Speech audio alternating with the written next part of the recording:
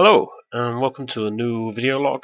My internet's been down for the last 3 days, and it's still down now. We got all our lovely lights flashing, but nothing's coming through.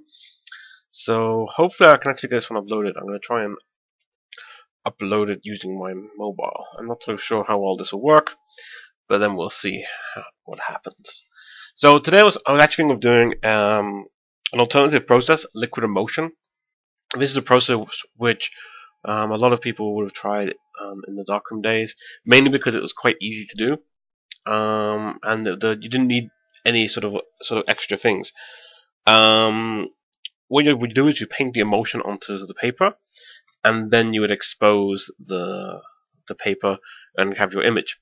Obviously, in Photoshop you can sort of create a sort of liquid emulsion effect by painting. Using the brush tool and a low opacity and slowly building it up. It does take a lot of time. I've done it that way before, and there's a bit like, well, okay, but there's a lot of work just to get to that point. So this time what I've actually done is I got a bit of paper, I had some black paint, and what I did is I literally just painted it on with I don't know, I'm not really a painter, so I don't really know what type of brush it was. It's quite a wide brush, I suppose. But anyway, and I sort of just painted it on, really loading the the brush with paint, and then putting it on the paper, and then using water just to sort of spread it out, so you can get these sort of lines you can see here. I then scanned this in on my flatbed scanner, and what we're going to do is just going to load this into Photoshop with the picture we're going to put on top, which is the mushroom. And the mushroom, I've already done the basic work to the image in Adobe Camera Raw. As you can see, I made a few adjustments here. Trying to lower the highlights, bring more shadow detail in, especially this area here. Raising the black point because it's clipping the blacks. Raising the white point a little bit, just so you actually did some brightness. Mid-tone contrast, just here, and then coming into grayscale, I use these settings as well. I also added a slight post-crop vignette as well, and the contrast is very much. If you look at it, I just sort of lowered the mid-tones slightly, and then just pulled them up. It's really the dark mid-tones I'm trying to lower, not so much the highlight mid-tones, really. And so these are the two pieces that you need for the moment. So as I said, there's some black paint, brush. I then dumped it on top of the my radiator, and it sort of made this crinkly, which I think is quite a nice sort of added effect. You can sort of see these crinkles. Obviously, my scanner is not the cleanest scanner, so it sort of adds this sort of even more sort of strangeness to it. I guess it's a random hair. My cat have a love affair with my scanner. Like, my cat has a love affair with most of the things I actually own. Like first thing in the morning, it really does have a love affair with my keyboard. So I'm just going to open both of these now as objects. That's the main thing I'll point out now. I'm opening them both as objects, and when we get into the next bit, we will see. Change this quickly. Will I just change? That's a good question. It was going to put it in as a basically a grayscale image. I want it to be a color. Why do I want it to be a color? Well, because this image here is going to be a color as well. This one needs to be quite a big size up a bit, because the scanned image and the image of my mushroom are not going to match 100%. Okay, so here we are opening into Photoshop. Okay, so we have our two images, as you can see. And the first thing we're actually going to do is work on this one. This is actually going to be the main background image. So I'm actually going to rename this. And this is going to be the emulsion background.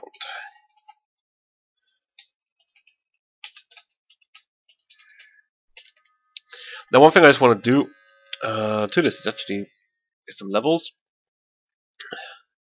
Clipping it.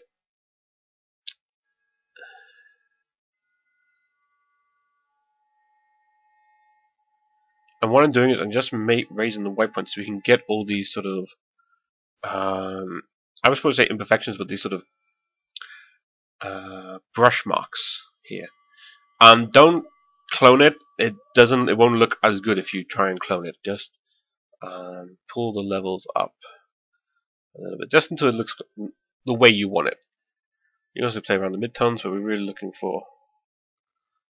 That's probably where we want to be. Something like this. And I just put that. That's just got a clipping mask onto there. Okay, next thing we're going to do is input this one in. And then I'll resize it when I give it to them. There we go. And I'm just going to resize it using Control T. I use Shift Alt.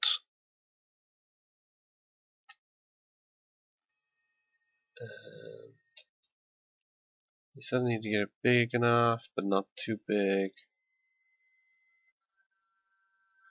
Okay, that might just work in here. Okay. And that's going to close this window. Nope. Okay. The next thing we have to do is combine the sort of layers together. And to do this, we're going to just put the window to lighten. And you can see just what happens there. So that's going to set the blending mode to lighten. And you can just see what happens there. And actually, if we move this layer around, you can actually see the effect of it even more. So what is black basically becomes invisible. Pretty much it. So if there's a white area, so we put it like here, you can't see it anymore. So you can have it like that and you won't be able to see it. What it means we can actually do is we can't too much remake the composition because of the ground, but we can sort of just play around a little bit just to make it look a little bit funky. That's quite nice, but we're losing that bit there. So what you can just easily do is Control T, make that a little bit bigger, quite like that. We're gonna miss it on the side. Let's have a quick look. Possibly a little bit there. But we again got this sort of being. It looks like the emotions run out, and our lovely mushroom is still there, that looks quite nice actually. I quite like that. Now, obviously, we're going to add a slight amount of curves, just sort of give it a bit of a toning. I'm sort of just looking at the histogram here. I'm thinking, well, we could just lower this a little bit, higher this, add a little bit more contrast. But it's seeing the contrast for everything as well. And then we're just going to add a little bit of sepia. Now, sepia you can sort of do in several different ways, really. There's no sort of rule of thumb, because everyone has their own way of doing it. I quite like, actually, creating sepia images using the color balance.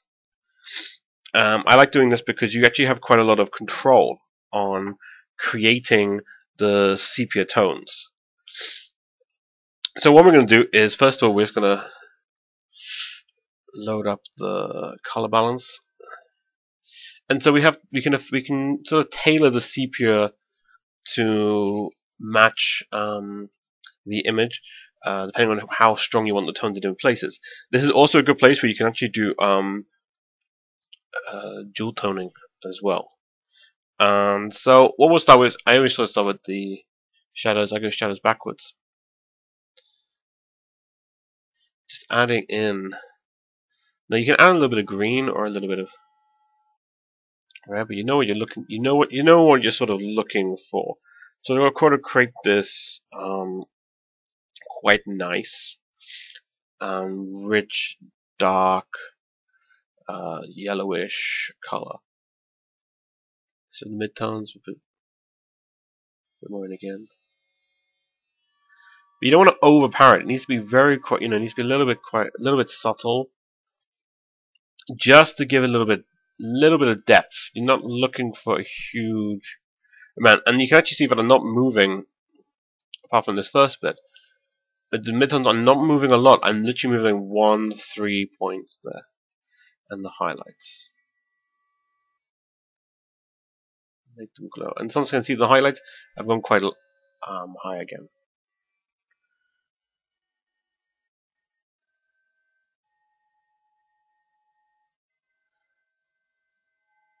Okay. That looks quite nice like that. Okay. And the last thing I need to do is hue and saturation. Is I can then move the hue to whichever way I want to go, just to get it right. I can increase saturation or decrease saturation of the effect. Okay, that looks pretty good like that. So what I'm going to do is quick look at the image. The image actually doesn't need that much cropping. It's got its own sort of border, in its own way, which I quite like. It's quite balanced. It looks quite balanced on the main edges. Then the only problem is it's this empty bit down here. So yeah, that's the final image of a wet emulsion or a liquid emulsion image. Obviously, I've used quite a dark image. My image is quite dark.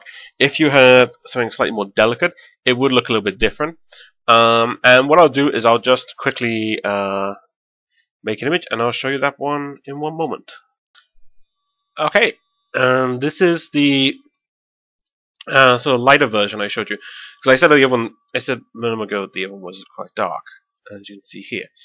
And here with the lighter one, you can actually see the way that the emulsion sort of works in a different way. Here it stayed very black, which is really quite, sort of nice, because the whole part of this image is quite dark. In a lighter image, it actually goes slightly paler. You have to sort of be a little bit careful, is what I would say, is if you don't have the background too light. It needs to be, I would say, around about a 50% gray area.